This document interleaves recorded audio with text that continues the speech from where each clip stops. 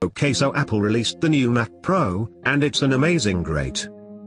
The thing has got 8 PCIe slots for all your expansion needs, along with a commendably sized 1400 watt power supply.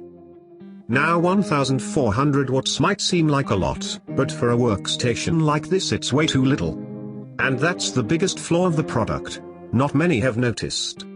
CPU-wise, we are advertised a 28-core Xeon workstation chip. That's going to be the infamous W3175, although with a lower base clock of 2.5 GHz as opposed to 3.1. Apple says the CPU can run over 300 watts unconstrained. How much over? For spikes it's surely reaching the 550 watts mark.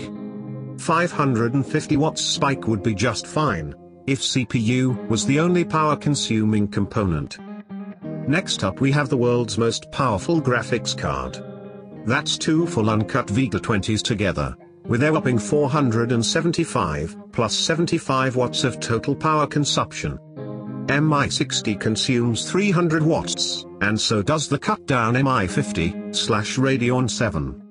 It isn't unreasonable to assume all 550 watts are used. Oh, and you can have two of them. Quad-fire days are back.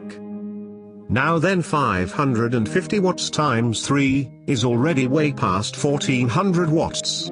And we aren't including the beefy fans, storage, or other peripherals into calculation. I'm guessing even the afterburner acceleration card is consuming 75 watts at load. How is this going to get resolved? Dunno. Maybe there will be bigger power supplies for sale. Just be wary you won't be rendering full blast with your $1 million Mac without hitting the power limit.